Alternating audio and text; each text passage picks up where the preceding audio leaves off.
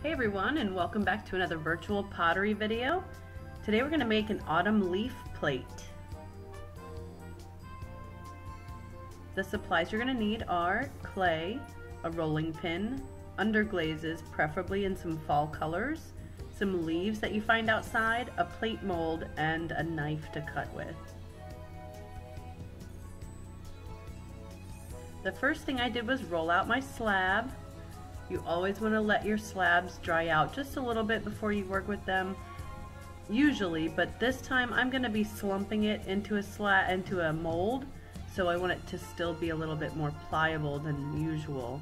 So I'm just rolling it out a little bit more and thinning it out and smoothing out the texture on it. I use the slab roller, so I have that icky canvas texture on it. So once I roll it out and clean off that texture, then I'm going to decide which leaves I want to use. So I gathered a bunch of leaves from the oak tree that had fell on the ground.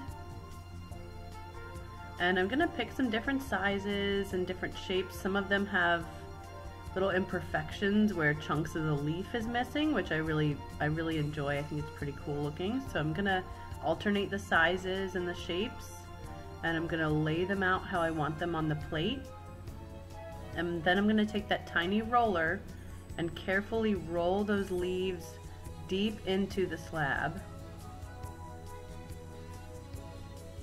Now if you just wanted the impression of the leaves, you could take them off at this point and then slump your slab, but I want to paint some underglazes and use those leaves as a resist for the underglazes. So I picked fall colors. I've got some orange, some yellow, some red, and some brown, and I'm going to paint the different colors onto the slab. Now because I didn't let my slab dry out at all, the underglaze isn't really absorbing into the clay. It's really difficult to get it to go on there evenly and really give it a good coat. So that's okay. I'm gonna let it be a very subtle kind of graduated gradient of colors. So I'm onto the red there, and I'm kind of mixing it into the yellow and the orange. And now I'm gonna peel those leaves up. And because the clay is still pretty wet, it does have the edges are a little bit craggly, but I'll clean those up later when the slab dries out a little bit. And once you peel those up, you can see those really cool patterns that the resist, leaving those leaves on there as I painted, left there. Just left the clay raw, which is really cool. And that'll look nice too and very fall, because this clay is a brown color, so once I fire it to cone 6, it'll have that kind of speckled look too. Now I have this extra piece of slab that I'm gonna roll some leaves onto and paint as well. I'm just gonna use this. I'm gonna cut it into a circle and poke some holes in it and make a little, I don't know, little something to hang on the wall, or I don't know. But I just wanted to use up that extra piece of clay. So I'm just putting those leaves all over it. And because these are the same ones that I used for the first slab, they have some underglaze left on them, so they'll actually apply a little bit of underglaze when I roll them onto this piece of clay. And I'll peel those up carefully. I have that little pointy knife thing, and that's helping me get the corner of the leaf so I don't hit the clay with my fingernail or smush it or something trying to get the leaf up. And I'm just taking some acorns and rolling those in there too. And then I'll grab a lid from some sort of food product. We have all those containers everywhere, and I'm just going to use this lid as my stencil.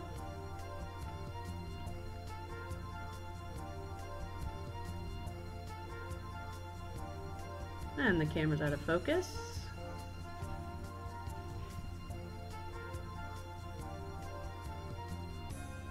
And I gotta be kind of careful popping that out because it got stuck in there.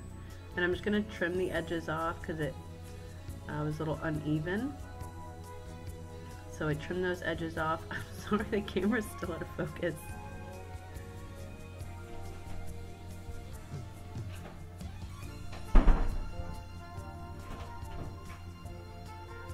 There we go. And once I get those edges trimmed off, I'm going to use a piece of straw, a plastic straw, to cut the holes in it.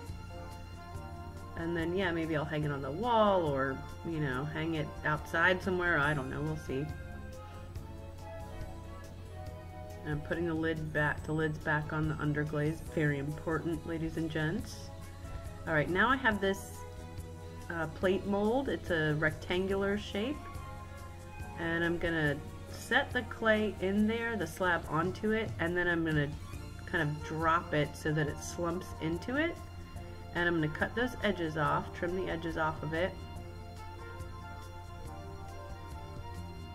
And I'm doing a little bit of a wiggle cut because I want it to be a little more organic. I don't want it to just be a straight edge necessarily, because it's a plate with leaves on it and fall colors, so I want it to have an organic edge instead of a really sharp, clean geometric edge.